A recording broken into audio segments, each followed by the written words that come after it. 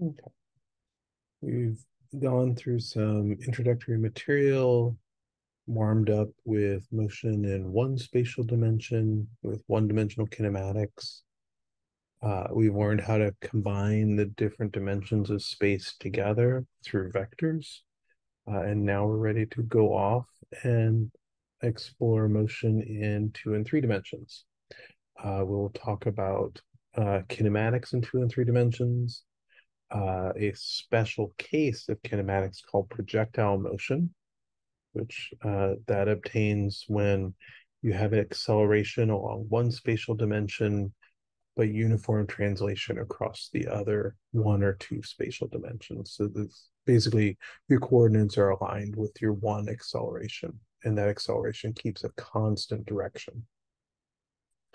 The next topic in this chapter is a slight modification of projectile motion. In projectile motion, you have a constant acceleration in a fixed direction, like the acceleration due to gravity pulling everything down. A slight modification of that is a constant magnitude of acceleration, but with a changing direction. And that is the case of circular motion. For circular motion, I've got a constant acceleration towards the center of a circle. It's always the same strength, but it is changing direction. So some uh, archetypal images for this topic. Projectile motion, go with my favorite, the trebuchet, uh, launching objects into free fall due to gravity and uniform translation in the horizontal direction, giving you projectile motion. And then one of the greatest diagrams in all of physics, going all the way back to Newton's Principia Mathematica, Newton's image of a cannon atop a tall mountain, and all the possible orbits being conic sections, ellipse, circle, parabola, hyperbola, result from giving that projectile a different initial speed. So a circular orbit is an example of uniform circular motion, is where the projectile has just the right speed for Earth's gravity to always fall continually around the Earth at the same rate, so that it's always keeping the same elevation above the surface of the Earth, same radius from the center of the Earth, and the same speed. It's going at just the right rate to fall completely around the Earth. And you can go on an orbit that's initially faster than that, giving you an ellipse, a parabola, or a hyperbola. And then, of course, you can go on an orbit that is slightly slower than that. You shift which focus is at the center of the Earth, and then you get an ellipse again as long as you don't hit the surface of the Earth. There's not a lot of wiggle room between those. But all projectile motions that we're seeing on Earth, um, unless you're going into orbit, those are all of these cases of actually being a partial trajectory along an ellipse. It's just that the Earth gets in the way, the projectile hits the ground, and so it can't continue on in that ellipse. So what we see is projectile motion when you shoot a free throw or have to shot put, or any of your favorite sports ball games, kicking a soccer ball. All of those trajectories are a segment of an ellipse. All right, let's try a few questions. Let's see where we're at. So this first question, not a very good drawing of a roller coaster, but let's have a little imagination. A cart on a roller coaster rolls down the track as shown below. So there's our cart.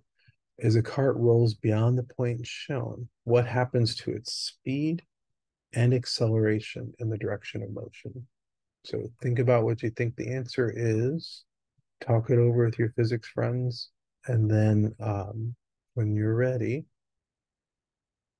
unpause the video and let's see what the answer is.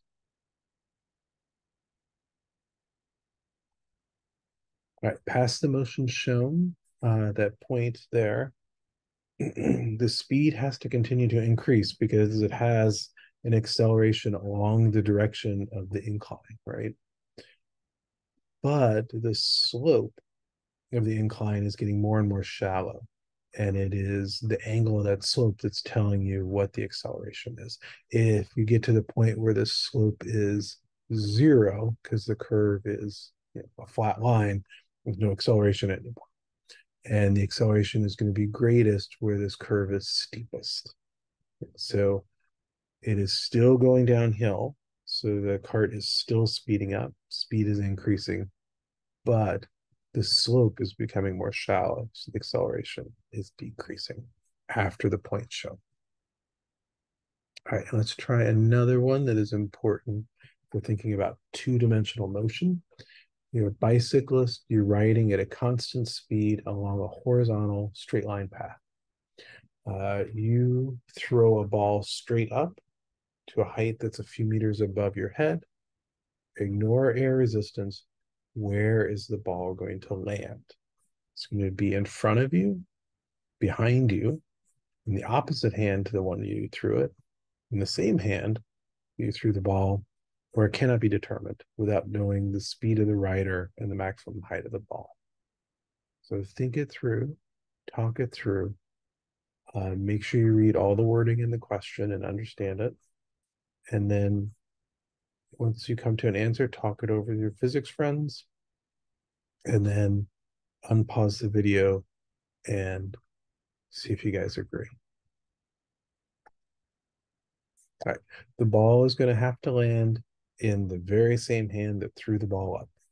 We're on a horizontal straight line path and we're ignoring air resistance. So the only force that is acting is gravity. Gravity acts straight down. That gravity is not going to make the ball go any faster forward or any slower, so any faster backwards. So whatever horizontal velocity you give the ball when you throw it up in the air, that's preserved. It's sharing the same horizontal velocity as the bike.